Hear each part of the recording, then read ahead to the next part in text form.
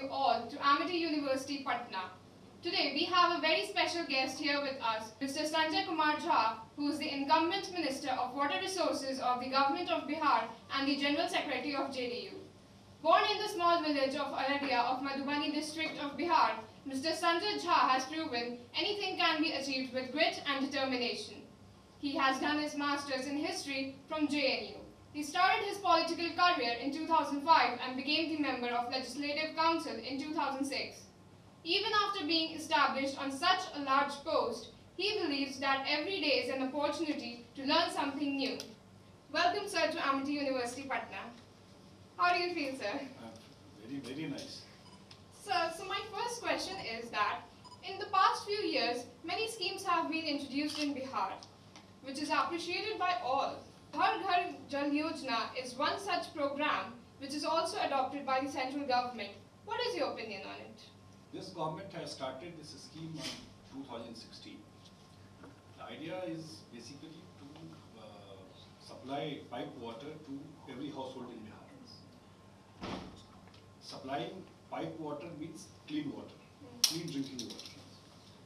And by March 2020, this entire all the persons in Bihar will get the drinking water from this scheme. I don't think any state has adopted this.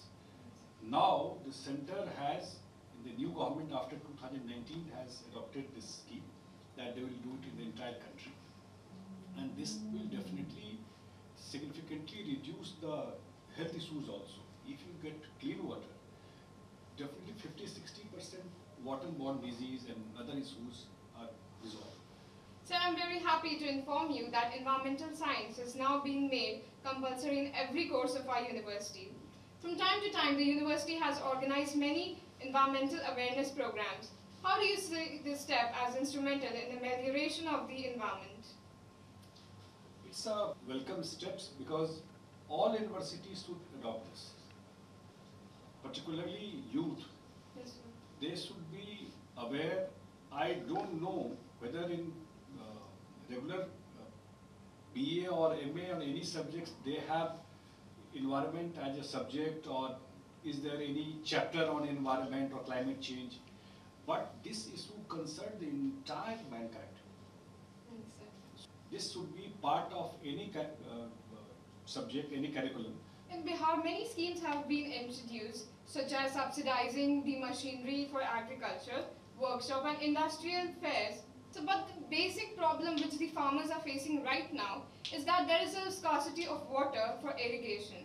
What can we do to solve this crisis? Bihar is a unique place. In one area you have flood, abundance of water. The other area you have drought, no water. So if we do some management, Mr. Bajpayee talked about interlinking of river, if you remember. Yeah.